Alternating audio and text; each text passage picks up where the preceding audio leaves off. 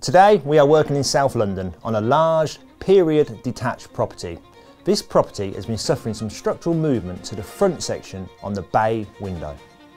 Movement to these bay windows on these period properties can be a standard issue, generally due to the lack of foundations. But in this case, after we carried out our investigations, we found a storm downpipe actually discharging directly by the foundations, causing the damage. Here at RIT, we have a geopolymer range of resins to treat all issues. On this project, we had a geopolymer resin to fix and repair the damaged soil. We also use another geopolymer resin to fix the issue of the London clay shrinkage permanently. Here at RIT, we are quite unique.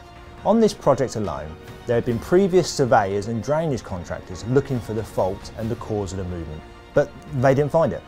When we visit this site, we carry out enabling works, then the investigation works. Once we have found the main issue, we can then treat the ground.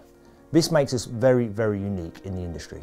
If you have any concerns at all about possible subsidence or structural movement or cracking, please feel free to contact the team at RIT today.